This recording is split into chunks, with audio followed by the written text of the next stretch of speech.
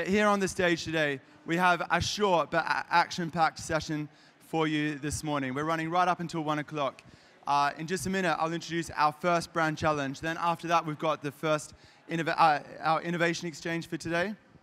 And then we're going to be hearing from Twitch and looking at best practice when it comes to brands engaging on Twitch. So loads going on today. But to just introduce myself, my name's Jeremy Bassett. I'm CEO of CoCubed, and we're really proud to be partnering with MadFest on the House of Innovation. If it's your first day here at MadFest, grab your app.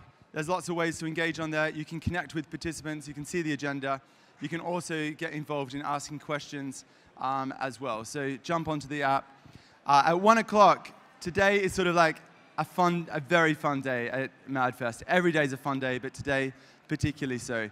We've got the carnival happening at 1 o'clock. So there's not only an amazing DJ, but also the chance to win 2 business class flights to a carnival of your choice anywhere in the world. So do stick around for that. That should be a fun afternoon as well. So just to introduce what's happening in this session and what we do as CoCubed. We work with the world's largest corporates to introduce them to the world's most innovative startups. And we track and monitor over 12 million startups, 35 of whom are here today. So if you're interested in this space of innovation and thinking about how can your brand connect in the startup ecosystem more, then we'd love to have that conversation with you. And you can talk to any of the guys in the lab coats over there. Here in the house, I would like to encourage you to do one thing sometime this morning or this afternoon, and that's jump into one of our speed dating sessions, if you haven't already done that. Great opportunity to meet a handful of companies. Basically, you meet 5 companies in 30 minutes. It's a lot of fun. It's absolutely no pressure to move anything forward, but it's a great opportunity to see where the industry is going and explore how you might be able to partner with the startups. So let's kick on with our brand challenge for today. And our brand challenge comes to us from E.ON. So please give it up to Scott.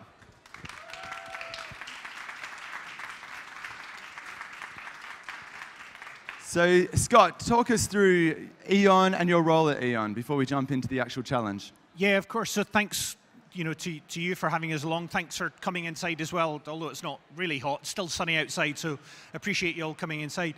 So yeah, as mentioned, so I'm Scott. I look after, or try to look after, the sort of marketing efforts that we have in the UK. So that covers owned, earned, and paid side of things. So me and my team, who do obviously the real work, not me, we try and sit and pull things together. And ultimately, the story we've got at E.ON, I joined just over a decade ago now. And at that point, obviously, we had our customer business, but it was all about big power stations and fossil fuel power stations. And the change we've had since then is the growth of renewables, so wind farms.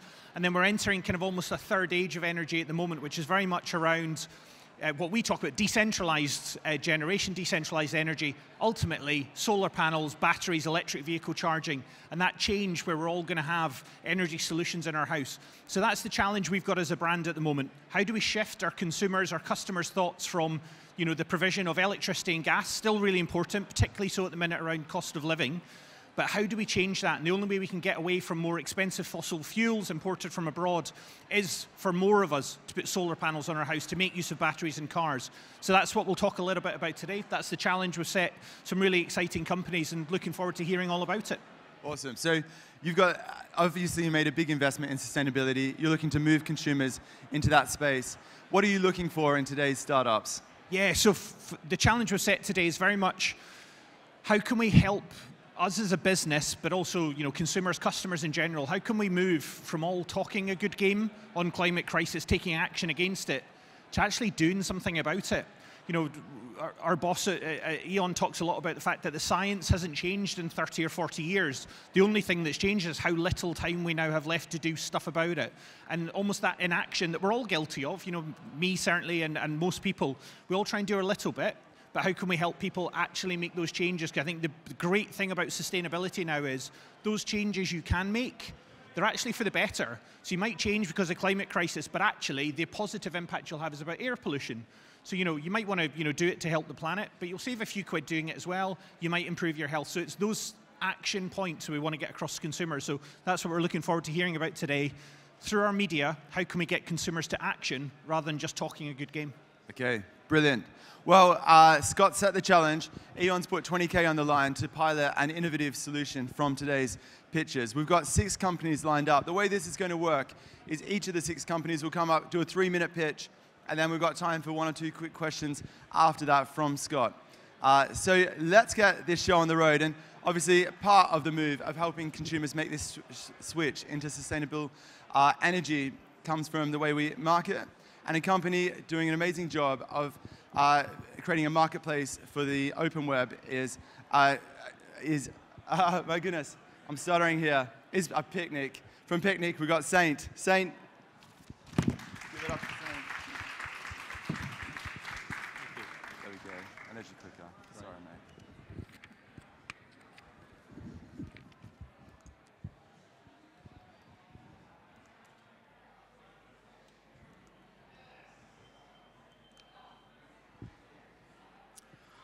Hi, Scott.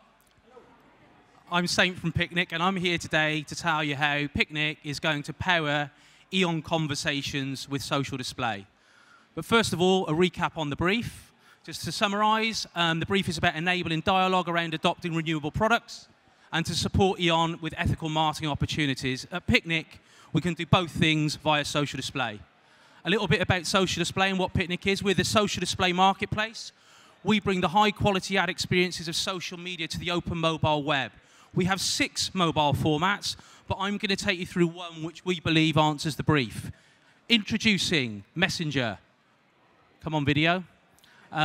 Should load. Messenger is a format that drives conversation with the user. It enables dialogue.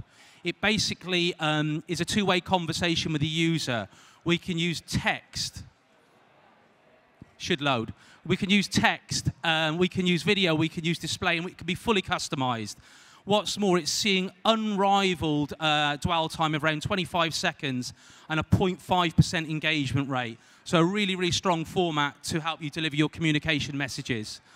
But the key thing is, and this is a key USP for Picnic, 52% of users say a bad mobile experience will make them less likely to engage with the brand. Fear not with Picnic. We have user-first inventory. So basically what E.ON will be getting with our UX is a completely brand-safe environment, no overly intrusive pop-ups, and a really, really fast loading speed on mobile web pages. Furthermore, E.ON will be in a trusted environment with publishers. So these are our publishers, so you know that we serve our formats mid-article in premium publisher or quality journalism supply. So you'll be in a trusted and engaging environment to deliver your communication messages. But, and finally and most importantly, we've gone all in with Scope 3. So at no extra cost to E.ON, we will be able to compensate the carbon footprint of your campaigns at no extra cost. So, and we do this via Scope 3 through things like reforestation, direct air capture, biochar, and carbon source storage. So to really to fulfill your sustainability credentials. And finally, we'd love you to come on board and work with the wealth of brands that we're already working with across all verticals, from EE to e-cover. So to summarize, this is how Picnic will deliver for E.ON. We'll drive conversation on renewable solutions with our Messenger format, shame the video didn't play, and ensure seamless delivery and ensure that all of your campaigns are carbon compensated and 100% carbon neutral. Thank you.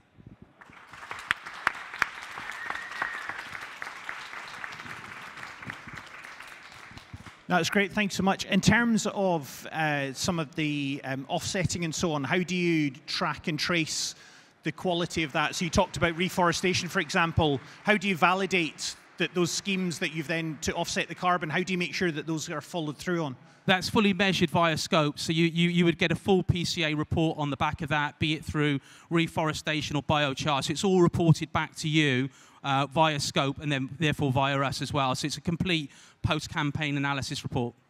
That's great. And in terms of the dialogue, I guess, how deep does it go? You've got an example on screen there of almost a yes/no. Yeah.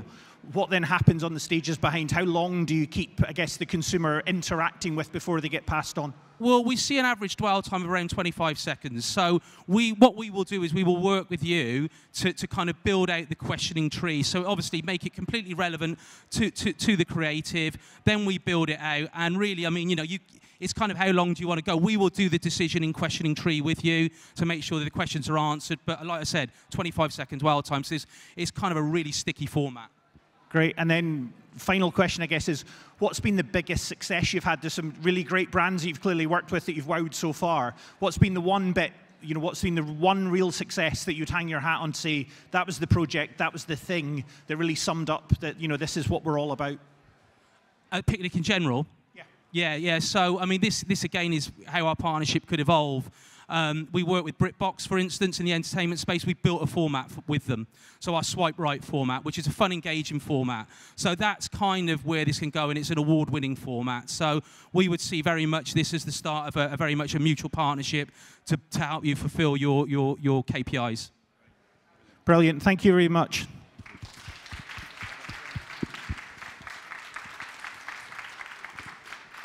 Strong start there from Picnic. So we're going to move from interactive display ads to the world of augmented reality. From rock, paper, reality, here's Joseph.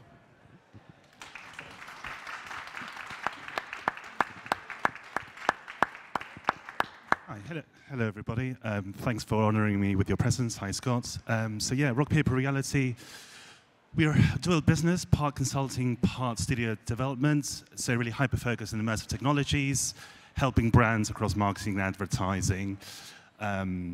So we've expert practitioners in 3D modeling, storytelling, service design, and we've been in this space since 2010. So kind of we've predated Google Glass and any other headset you can think of. So it really helps both technology providers, solution providers at the top of the chain, all the way down to startups, really integrating AR into their strategy, and helping them to drive awareness, engagement, and conversion to drive revenue growth. So the kinds of thread that these brands have in common is the adoption of what we call Web AR. So Web AR up till now has needed an app that's has been that hampered experience of the user. But now we have the Web AR technology that is browser-based. The branded content sits on the URL that can be accessed through a mobile phone. So it's pretty much accessible to anybody with a mobile phone and an internet connection. So really kind of has three steps. There's attract, how do we get somebody to the experience? We deliver the experience to the person through a QR code that would activate the experience. There's a interact, what will the consumer be doing in that experience? They'll be engaging with content, namely a virtual portal. It could be a branded environment, ambassadors, spokespeople, 3D models of what we're trying to explain. And then finally, an act is kind of, what's that next step in the funnel that we want them to get to?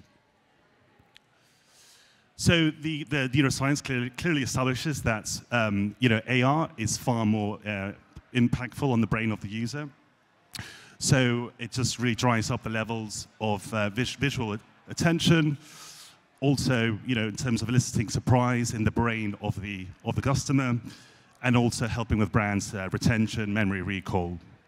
So that is just to show how that brain activity differs from a 2D flat experience to an AR content. Omnichannel, once you build that experience, you can deploy it across all those touch points. So whether it's through the website, email, how you're reaching your customers, text message, printed, correspondence. That's kind of where you can deploy that QR code or hyperlink. So how this would work for E.ON. So what we think is there's a real good opportunity to use virtual portals. Oops. Virtual portals. So essentially a virtual portal is a digital representation of an environment. So we could take the representation of a typical home setting of a customer, We can add all the typical appliances that they would have. And then we can add those information hotspots to activate those appliances. And then we can add, sort of gamified components so the person can interact with those models. They can see what's the impact of the burn usage of the kettle. And then we can sort of challenge them to complete different tasks and sort of see, how that impact is on their usage. And really just drive them from, inspiration to meaningful reality, given the periods of, turmoil in the energy sector. Thank you.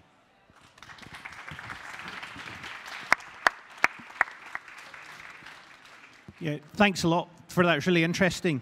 And you can see there's really strong results when customers do interact. What's been, I suppose, the increase of people prepared to use AR on their phones in scenarios, I guess in the same way that, QR codes the last couple of years because of the pandemic have taken off, but are you seeing more and more people comfortable, I guess, stepping into an AR environment? Yes, no, totally. So the QR code now is kind of ingrained in the people's, sort of mindset. They know what they need to do. That's a call to action to initiate the experience. So, once you build that experience, you can sort of meet the customer wherever they are. So you can make that QR code accessible. So the adoption has been, very high amongst users, and also just, in terms of creating that content that will create a fun, memorable, informative experience.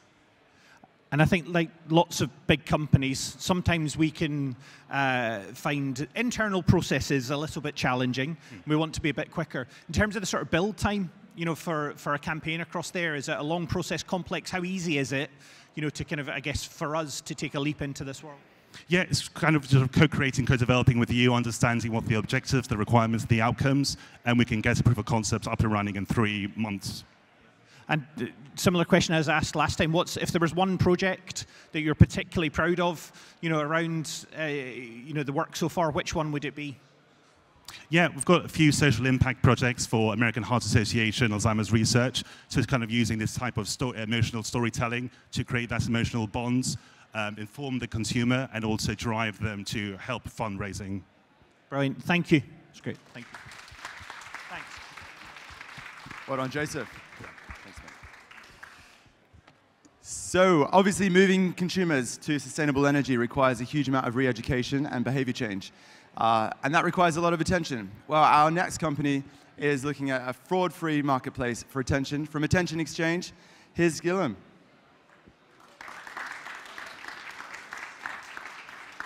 Thanks very much. Hello, Scott. My name's Guillaume. I'm the founder and CEO of the Attention Exchange. Never has it been more important for brands and consumers to engage in an active dialogue around the impact of climate change.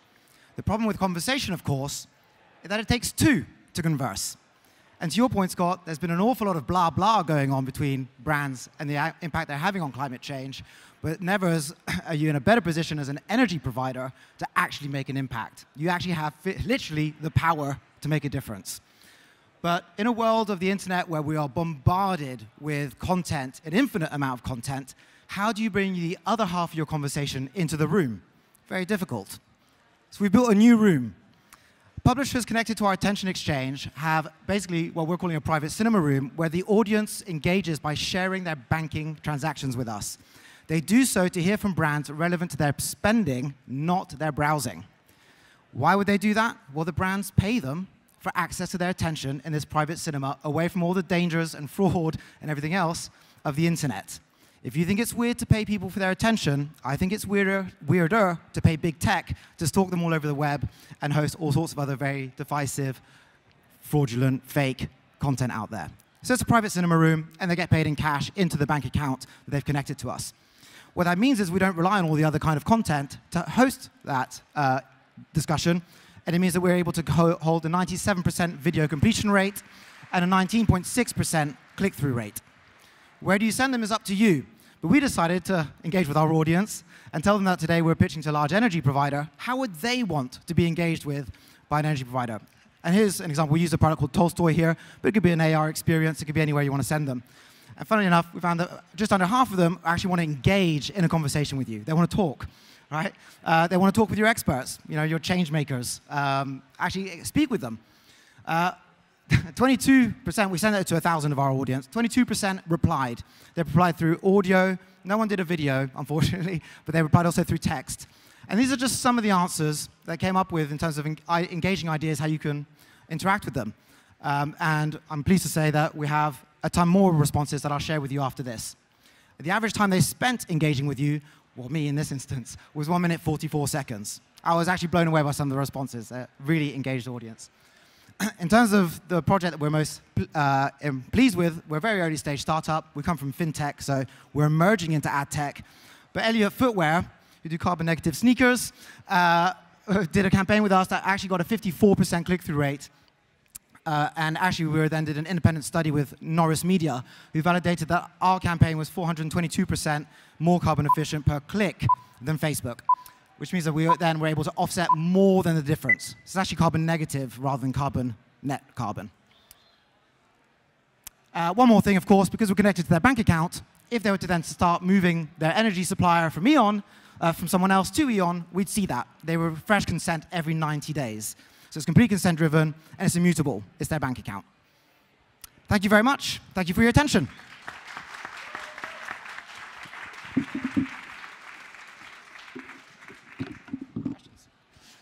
So yeah, it's an awful lot to think over there. In terms of, I suppose, the successes you've had so far, have you found that with your users, they prefer limited, I suppose, campaigns? So is it sort of one-off interactions? Have you found that actually over time, sort of repeat interactions, brands repeatedly using the platform, which one works better? Is it the novelty of something fresh and new, or is it that ongoing conversation?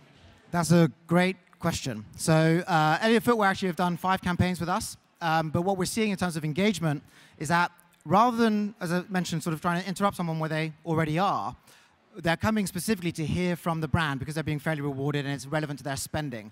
So I guess to answer your question slightly differently, about 73% of people who receive a notification that a brand wants their time come into a publisher, in this case an app called Zedosh, to engage and hear from the brand. And the average CTR is actually going up rather than down the longer we're going forward. Yeah, thank you. And if I put it as I get the principle, but just to ask, how do you stay on the right side of making it fair? So in terms of, you know, you're obviously compensating for time and engagement and so on, but how do you make sure, I guess, reputationally, positionally, that doesn't tip over into a bribe? Sure, really great question. So the first thing is that obviously it's a $400 billion industry, and Google and Facebook are the predominant recipients of that. So the fairness, I think, comes into the fact that we know they're implicitly sharing their transaction data, income and outgoing, to hear from brands that are relevant. And so we pay them a small fee in exchange for that, but they're not incentivized to take action. It's just for attention. So the click-through rate isn't incentivized. Anything beyond that isn't incentivized. So, I mean, I guess, is cashback a not dissimilar model of saying, well, actually, if you buy the thing, we'll pay you money. It's a very different way. Yeah. And for the record, yeah, there's an honesty to it as well, which, you know, is there, so it's good. And then spot a theme. What's the sort of one project, what's the thing that, you know, so far that you've achieved that's I guess, the poster line that you talk about? What's the best project you've had to date? Yeah, so I would say it's the Elliott Footwear one. As I said, we've done 5 campaigns with us. I don't know if Sam's in the room, actually. He's the founder of, he's not. He said he would be, of Elliott Footwear. But they've done 5 campaigns. We've driven massive amounts of traffic to them and sold quite a few shoes as well. So it's been a good outcome. And just at that point, you know, we were able to target Veja customers who have Veja transactions to say, hey, there's this amazing brand, and the video is like 1 minute 57 long. Where would you get that anywhere else? Thank you very much.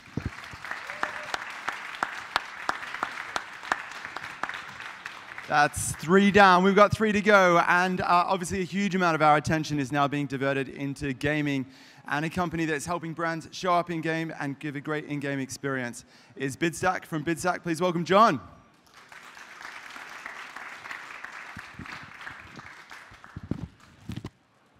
Okay, hello. 3 minutes. Here we go. Okay, yes. So I'm here from Bidstack. My name's John Kennedy. I'm the partnership manager there. But what did Bidstack do? Bidstack are the leading in-game advertising partner. Bit of a video here to show off some of our technology, because it does look very cool. Essentially, what we do is give brands access and help them to enter the actual real-world gaming environment. Okay? The way that's done is we can take live programmatically, we take your real two-dimensional game assets and we render them into the real-world game environment instantly. So that's all the textures, all the shading, and all the signs. It allows you to see that your two-dimensional asset is an actual gameplay. What's very important to us is credibility. So the gaming audience is huge, with 3 billion people playing worldwide. The industry itself is bigger than the combination of the movie industry and the music industry together. So the audience is there. On this innovation stage, it's kind of difficult, but as a medium, gaming's already there. What we have is a new sort of technology to reach that audience. But is the audience relevant to E.ON in this conversation? Oh yeah, luckily. We found the stats to prove it. So gamers and the environment are very intrinsically linked, with 53% of gamers believing that the environment is vital, 50% being in the market currently for an electric vehicle or hybrid car, and 46% would actively avoid brands with a poor environmental record. And that makes a lot of sense when you think about it. The gaming audience are very tech-focused and very forward-thinking. So the idea of looking for a hybrid car or the next solution to a problem makes sense. Not only that, but the gaming audience have a lot of purchasing power. As the audience ages up, they have more responsibilities, more things to pay for. For example, I do the electricity in my house now, and I'm with Bulb currently, so I'm looking for offers. If you've got any discounts, that's great. Also, what we're going to do to really truly launch it into gaming is to run across our full portfolio. So we've got a wide array of over 100 different gaming publishers across all the brands you can see here. We want to put E.ON in front of all of them, in the actual gameplay. So there's no more credible place to be in the game, and no more place where dwell time is led than in the actual gameplay. Putting E.ON in front of gamers across football games, racing games, shooting games, everything. And one important thing to flag there on the previous slide, which I've skipped through, is attention. So attention is talked about a lot, especially here in the last few weeks. Now, there's no other way that you can drive more attention than in a gameplay. You can't second screen when if you look away from the first screen, you're going to crash the car. You're going to miss a shot, a goal, you're going to lose the game. There's no more high-attention medium, and that's what we're going to do. The second one is we've already established an interest in electric cars with E.ON, especially yourselves, and we're going to allow players in the actual driving seat and allow them to engage with electric vehicles in the game. We launched back in December on a few of our racing titles, electric vehicles such as Porsches, Jaguars, which already exist and allow players to play in those cars. We're going to brand them all up with E.ON branding across the game. Not just allowing players to engage with E.ON actively, but to seek them out within gameplay and approach the brand, linking you to the huge growth of electric cars in the last little while, but also kind of playing on that attention. And last of all, the big kind of idea.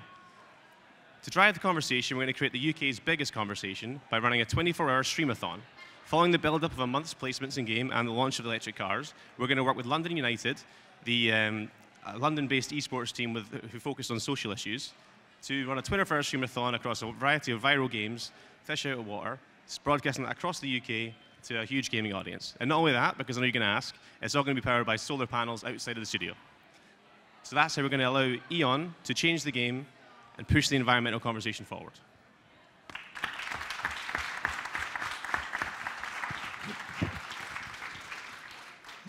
Really good, thank you. And finally, nice to have someone with a proper accent as well doing it. It always helps.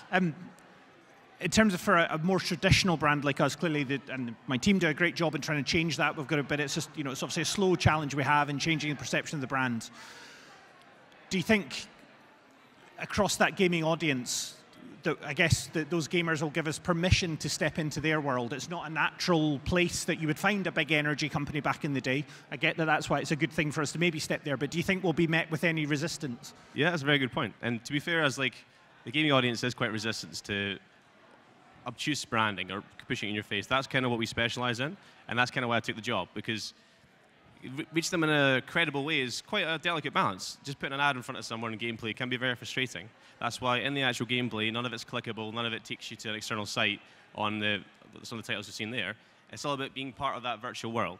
And in a way, kind of, the majority of our games are sport-based. A lot of them are sport-based. And that makes sense because if you're playing Skyrim or some medieval title or something, it'd be weird to see an E.ON brand on a shield. It looks stupid. Whereas in a racing environment or a football environment, you're bombarded with logos all the time. So it makes sense for that to be a brand like E.ON. Also, to be fair, you, in a way, are enhancing the player's experience. With a lot of players games being free to play, they see it as E.ON kind of helping that game maintain the free to play.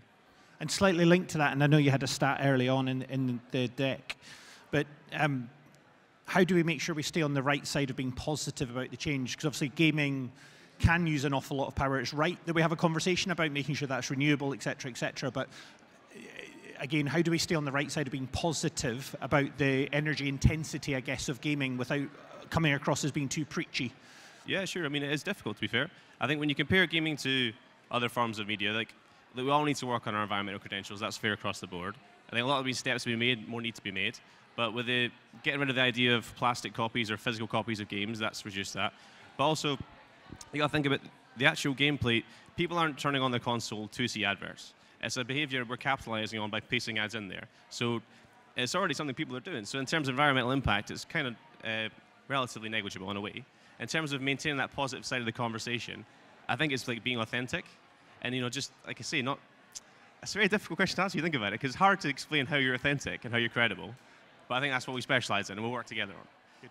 And then super quickly, what's the one thing you've done so far? What's, you know, the sort of brand that you've put in a game? What's the bit you're most proud of so far?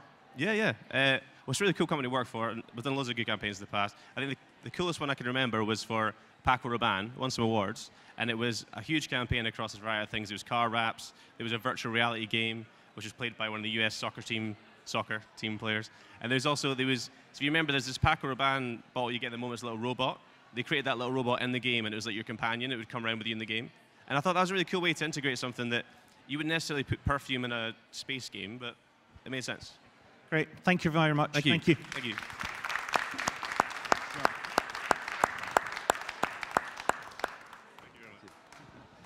So from engaging through gaming through to engaging on videos, our next company helps brands to create content that is interactive and shoppable. From Scholium, here's Doreen.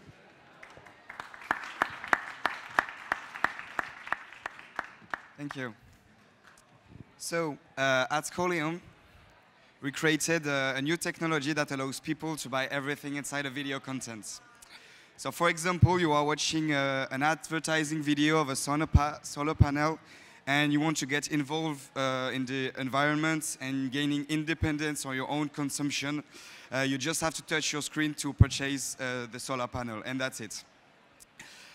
Maybe you are watching a video clip of Beyoncé, and she wears a great outfit, carbon neutral, and the same way you want to purchase it, you just have to touch your screen to purchase it. That's it. Another example, you are watching a series on Netflix, let's say Stranger Things, and you want to know more about the backstory. Still, same process, you just touch your screen, and you can have the book and have it delivered at your home to read it. That's it. So for every industry, the process is quite similar. Just have to touch the screen, and that's all. We created the technology of touch, and our algorithm embeds more than 300,000 brand partners and more than 500 million of products everywhere in the world, products and services. This revolutionary technology will be available on October this year, 2022, and it's going to be worldwide. At Scholium, we can do as well your digital marketing strategy inside Scholium. We can create video content, manage the marketer's duty, social media, and advertisement campaign, and etc. We can boost your image based on your strategy and your values. And we can collaborate for from 1 to 3 years, and it's obviously renewable. Yeah, thank you very much, everybody.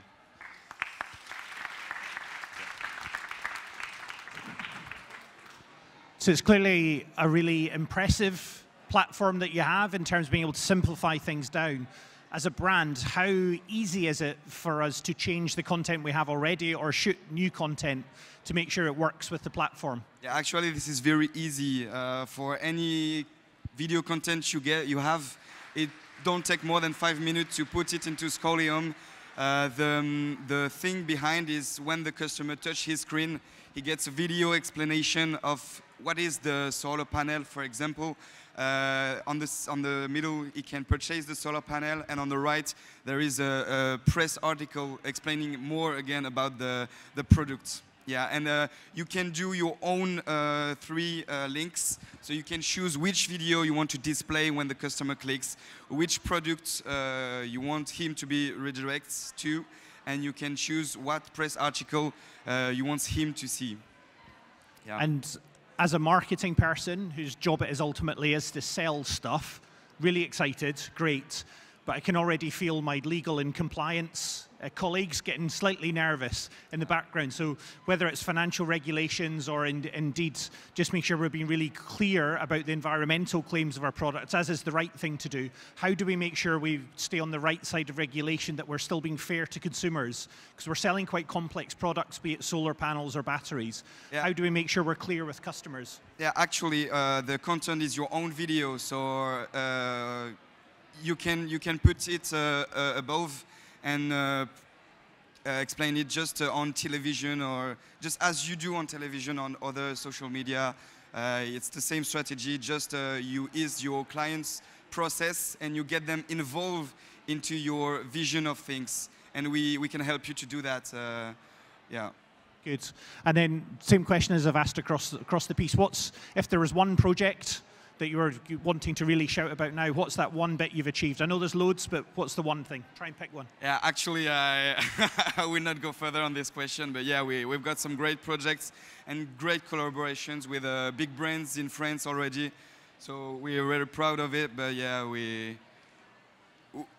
everyone will know in October. Good. Yeah. Thank you. That's great. Thanks.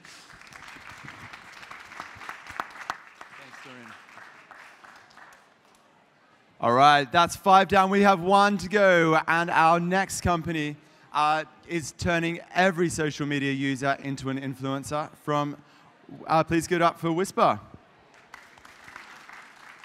Thanks, Ollie. Hi, Scott. I'm Ollie. I'm one of the co-founders here at Whisper, and we're on a mission to democratize and decentralize advertising by turning consumers into influencers. So how exactly do we do that? Well, we connect brands and agencies to Gen Z and young consumers to their best and most engaging influencers, their friends and family. So it's no secret that it's become increasingly difficult to engage and inspire conversation within young consumers. Paid channels and traditional channels are unidimensional, and influencers have arisen to be the friendly face to communicate to consumers, but they're not without their shortcomings. They're undergoing an authenticity crisis. It's exemplified by the fact that influencers on average achieve just 2.4% engagement rate with their audiences now.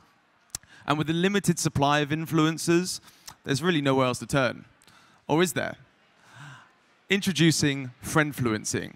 At Whisper, we use the influence of the regular social media user to spread the word about brands and products on their personal accounts so they reach an audience of friends and family, not fans and followers, the people who love, care, and trust about our opinions the most. And the benefits are immediate. It produces 10 times the engagement rate of standard influencer marketing, and studies show that you're 5 times more likely to purchase or take action if your friend recommends something. Why use one influencer with 100,000 followers they barely know when you could use 100 regular people, each with 1,000 followers who they know, love, and trust?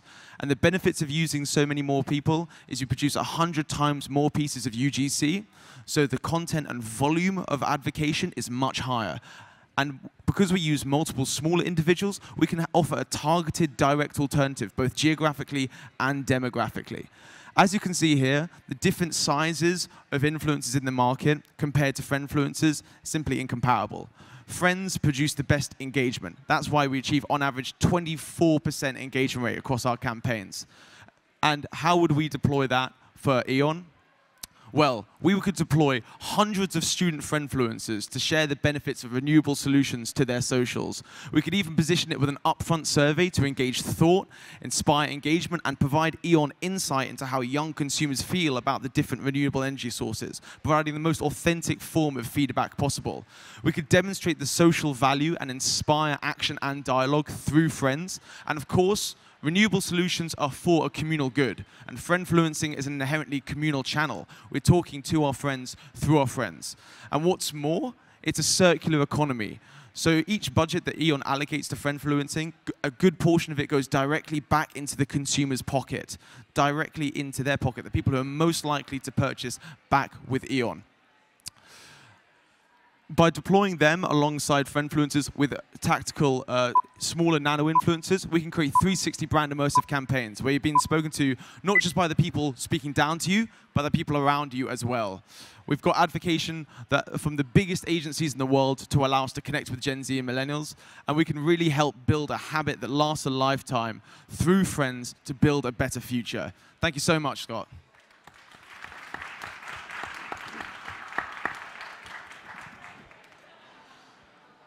So it's always really difficult because it's, I guess, you want to sit here and think about, I can use words like democratizing content, and I'll say that for E.ON, right? I want, conversations that are happening.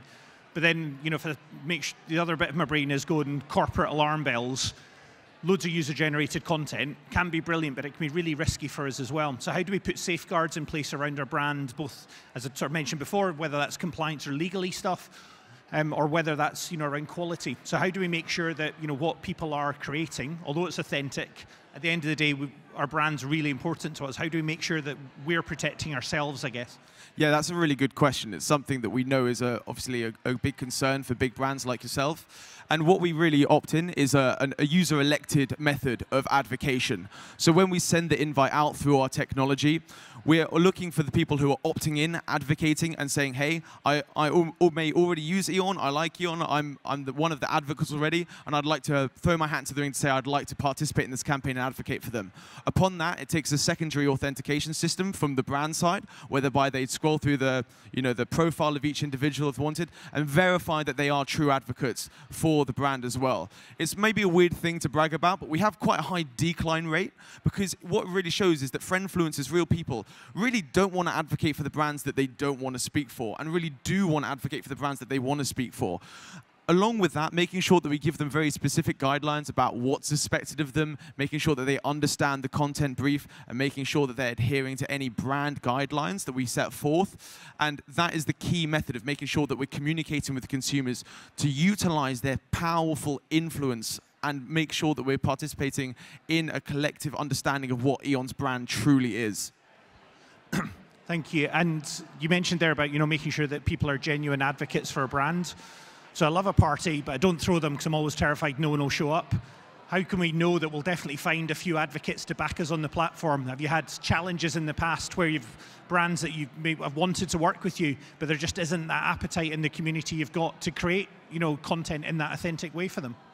I think especially in your case with E.ON, simply making them aware that there are so many renewable innovations that you guys are pioneering really will inspire that, want to put your hand up and say, I want to work with them. Of course, most of our users are Gen Z, young consumers, early millennials, and when it comes to ethical and especially ecological solutions, they are honestly so eager to get the word out about them and advocate for it as well, because as I'm sure you're aware, they are advocates for the environment, and they really want to make sure that they're getting the word out about it.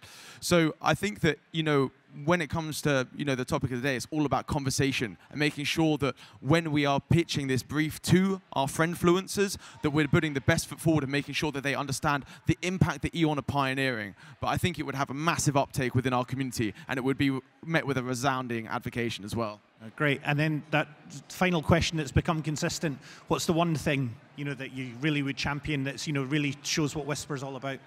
Yeah, so of course we've worked with quite a few multiple ethical brands, like the first compostable coffee pod company, where we really engaged with and thought about consumers' practices towards their coffee consumption habits and whether they recycled the coffee pods with one of those upfront surveys that we posted. And what we really found is that people were so eager to engage with that concept and start a dialogue with that, the upfront survey, that the upfront the promotion that followed was met with a massive uptake in both engagement and also dialogue as well. That's just one example, but I think another really interesting moment in our career so far is when we performed a campaign for Yo Sushi, and we achieved a almost 50% engagement rate. That's 20 times that of the standard influencer engagement rate. And what that really demonstrates is that our friends, our family, are the best conduits of advocation within the market. So we're really happy with that one as well. Thank you so much, Scott. Thank you, Ollie. Impressive results there from Whisper. So, Saint, there we go, 6 of the best from the House of Innovation. What I'd love to do is just, let's talk through all 6 of them, get your feedback, then we'll give you a minute to debrief with your colleagues, and then we'll get you to come back and announce the winner. So, we started the session looking at interactive display ads, and Saint gave their solution from Picnic. What were your thoughts on Picnic? Yeah, so really interesting, great to hear from it. I think, and you touched on it, and it's a really corporate thing, but thinking about Scope 3 emissions, a really huge focus for us. Because, it's true of all companies, but especially in the energy sector, we've got to be so mindful. We don't want to, obviously, indulge in greenwashing, but we've got to really make sure that we absolutely don't, and all those claims. So the fact that you thought everything through, right the way to the end of the chain in terms of those emissions, was really powerful as well. And then the other pieces around quality publishers. So again, a bit of work that we're doing with our partners at Starcom and across the board is thinking, how can we almost come up with an ethical media policy in how we work, right? And that's a balance for all of us, because we have our values as an organization, of course. They're what we put forward, but we want to work with publishers, with other partners who share those values in the same way, whilst, of course, balancing commercial needs and where our customers are. So, again, that safe environment is so important, because we all, everyone here knows much better than me about the challenges around, different bidding technologies. So that cleanliness you had in the stack was super impressive and super good. And you clearly achieved some amazing results as well. So thank you. Perfect. And then we looked at the world of AR, and Rock Paper Reality gave their pitch. Listen, as I think we all are, and I think a couple of my questions, that came through around it, where I guess it's that adoption of technology. And as we're all slightly guilty of working in marketing, sometimes we can be stuck in our own little bubble. And stuff we know to varying degrees, it hasn't quite made it to quote-unquote normal people yet, but you can definitely see it all over the place. And one of the questions or the bits that really resonated with me with, 13-year-old daughter, came into her the other day, sat with her phone, and she was checking out for new trainers. I think it was on Adidas or Nike, and through it, and she doesn't think twice about doing it that way and all the rest of it. So I can see that adoption and, my own life coming through as well as it works. I think the applications for us are so, in a really complimentary way, are so bloody obvious. Where you're showing the home, it's about showing people, not just at the solar panel and battery end of the market, but a huge bit of the work we do is helping people at the lower end of the scale in terms of income, so government schemes to improve insulation and so on. But the obvious question that we all have for home improvement is, that's lovely, I get I'm going to save money and get I'm going to do a thing, but what's my house going to look like at the end? And that's true for solar panels, right? Lots of us will go, get the point, I want them neat on my roof, I want to see. So being able to show customers before they take the plunge, whatever the product, is really powerful. And again, I think it's the simplicity you brought to it. I'm by no means sort of technologically minded other than being able to work my phone, but I followed it, I get it, and it's that user case, I think, that's so powerful, is what I took from it, so thanks. Brilliant. And then the third company was Attention Exchange. Thoughts on Attention Exchange?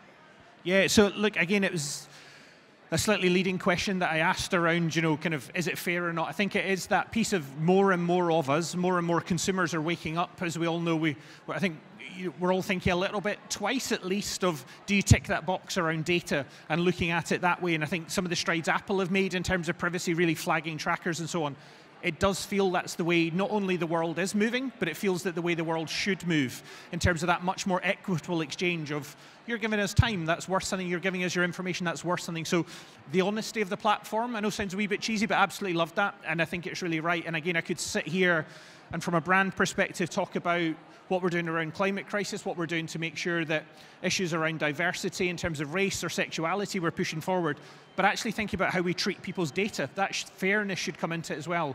So it's something, to be honest, I've not thought about too much, but really captivated me and took me through there. And again, you can see that some of the firms you're working with, some of those stories, really powerful as well there as well. So It's great. Thank you. And then we looked at the world of gaming, and Bidstack shared their pitch. Quick feedback on Bidstack? Yeah, so again, on Bidstack, it's one of those bits. We do a little bit with a couple of esports companies and some electric racing in the real world, which has been a really interesting step for us because it's about, again, borrowing their equity with a really different audience. And it's one of the bits, again, from my own life, mainly playing FIFA, but being of a certain age. It's one of the challenges we have internally is to, I guess, as marketers, is to bring the outside world into the business. And in that really weird way that the Today program still talks about game launches as if it's some foreign thing, that us 40-year-olds are absolutely shelling out our money and paying money for it. It's not just a kids thing. And you can see that in the game and some of the applications you've got already. So again, it's an area we've thought about working with. We've talked to the great team at Starcom that we have, but it's that piece of like, how do we take that plunge? And again, the power as consistent across the board, but the simplicity of it and the way that you've really clearly thought not just about your product, your execution, but how you would help our brand with it as well. So really appreciative of that. So it was great. Thank you. Cool. And then the second last one was Scholium and the interactive videos. Yeah. So again, the simplicity of it. Again, it's for the huge behemoth that Amazon is. I think if we all think back, the reason that Amazon is what it is, it's because they just made it so easy to buy a thing and do a thing. And over the years, there's been so many attempts, as you'll know way better than me. If I think back to when Gossip Girl was first on, showing my age and media tastes, but when the CW launched and they tried to let you buy the outfits and all that kind of stuff. And I think what you've taken there is not just a concept, but you're executing it so easily, so simply. And I think, again, for us, raising people's awareness and then trying to take them what at the moment is still quite a long purchase funnel. There's a way I think we can create interest and really captivate people, because if you think about climate crisis, there's a logical, rational response that we all have as homeowners or as businesses, but actually there's a motive thing as well. So we saw a huge increase in people. It was the petrol crisis before Christmas when folks were putting petrol in plastic bags. That's when we saw the real interest in electric vehicles. There's obviously an interest growing because of the climate, but it's those emotional shocks, if you queues at petrol stations. How do we tap into that? So where you talked about news articles as well as adverts, that's a really interesting space for us, I think, to think about. Cool. And then we finished off with Whisper, looking at how we can engage influence or friend influencers. Thoughts on Whisper? Yeah, that's good. Sorry, that's just an age and Scottishness thing, that cough. It's not lateral flow test done and all the rest of it.